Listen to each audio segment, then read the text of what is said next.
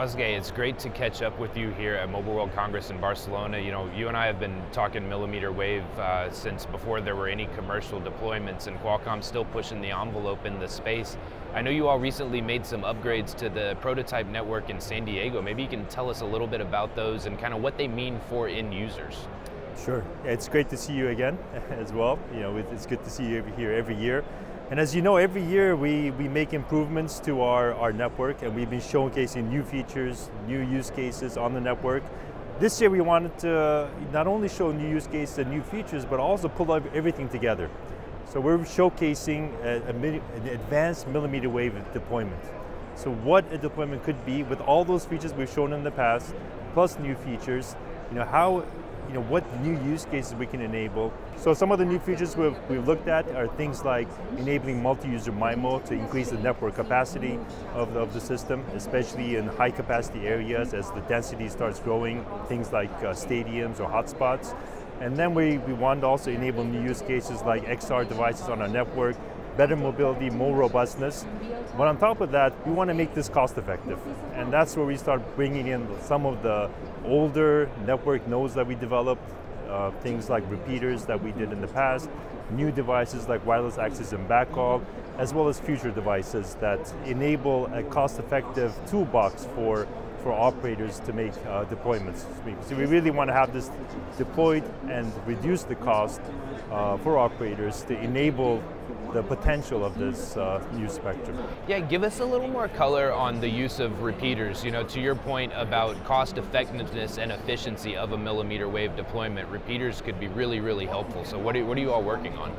Yes, so we've developed certain new types of repeaters ourselves, but more importantly, we've worked with the ecosystem.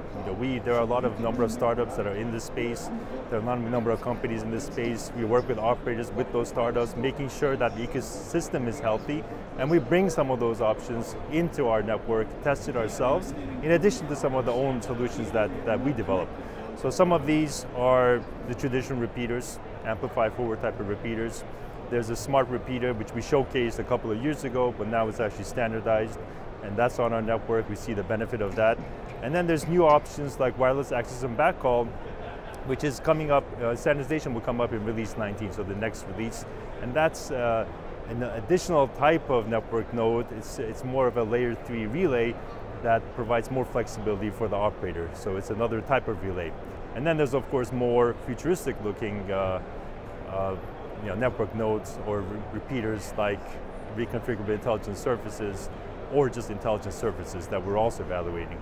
Yeah, we got to talk more about reconfigurable intelligent surfaces. I think this is just really fascinating when you think about propagation characteristics of mmWave and a very elegant way to do a coverage extension. So what are you all working on? Yes, so that's an exciting area, and it's something that I believe will be commercialized in the next couple of years, especially as we head towards 6G. But certainly there are companies that work on it now, including us. And what that is in general is essentially a mirror that can be configured by the base station. So it's a passive device.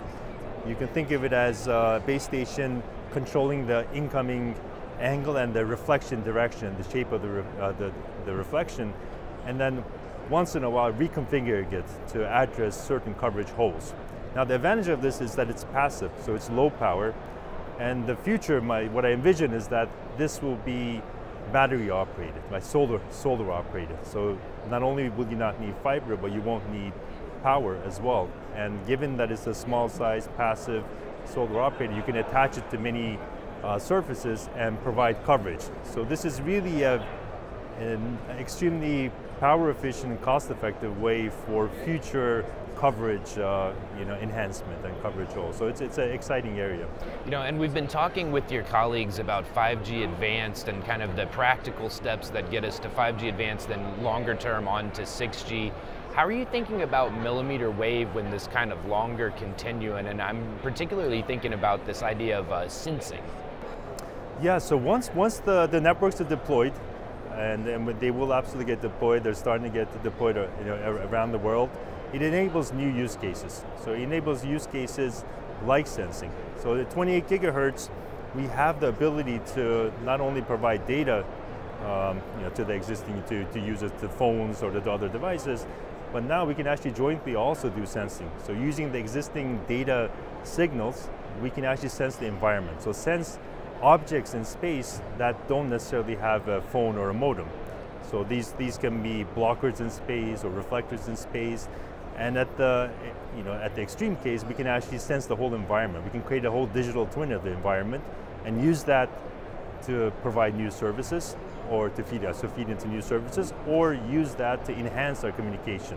For instance, feeding into our beam management and improve the beam management, improve the reliability of our mmWave network. So that's the exciting part that hasn't really taken off yet, but certainly by the time we're in the 6G timeframe, joint communication sensing will be a great new feature.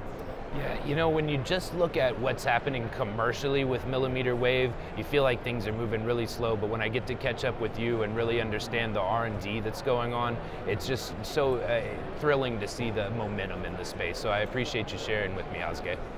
Thank you. It's always a pleasure talking to you.